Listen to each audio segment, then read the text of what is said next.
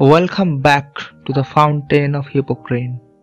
Today we are going to recite this brilliant erotic poem by Donne. Donne, who lived in the late 16th century and early 17th century, wrote many love poems during his early life and many religious poems later on life. None of his poems were published while he was alive, but his manuscripts were very popular then. He is considered to be a master of metaphysical conceit. Now, what is a metaphysical poetry? Metaphysics, as the term denotes, is a study of abstract concepts. While meta means beyond and physics means science of concrete things, altogether, metaphysics means a subject that deals with things which do not have concrete shapes. Metaphysical poetry mainly deals with such concepts as love, faith, soul, death, and God.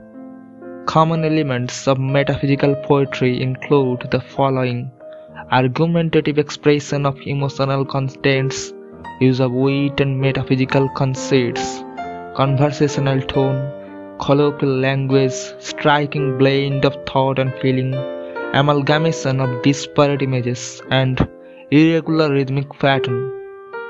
To His Mistress Going to Bed was written most likely between 1593 and 1596.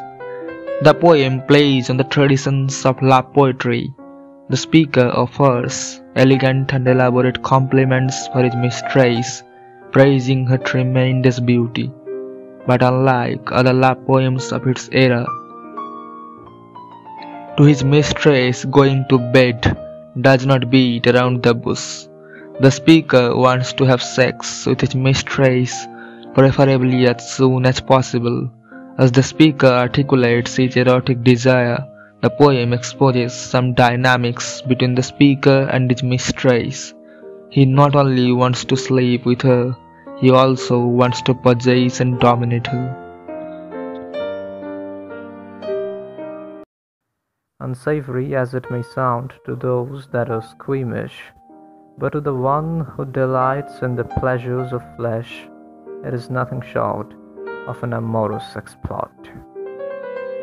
To his mistress going to bed. Come, madam, come. All rest my powers defy, until I labor, I in labor lie. The foe oft-times having the foe inside, is tired with standing though he never fight. Off with that girdle, like heaven's zone glistering, but a far fairer world encompassing. Unpin that spangled breastplate which you wear, that the eyes of busy fools may be stopped there. Unlace yourself, for that harmonious chime tells me from you that now it is bedtime. Off with that happy busk which I envy, that still can be and still can stand so nigh. Your gown going off, such beauteous state reveals, as when from flowery meads the hill's shadow steals. Off with that wiry coronet and shoe, the hairy diadem which on you doth grow.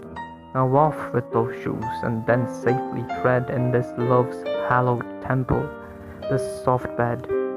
In such white robes, heaven's angels used to be received by men.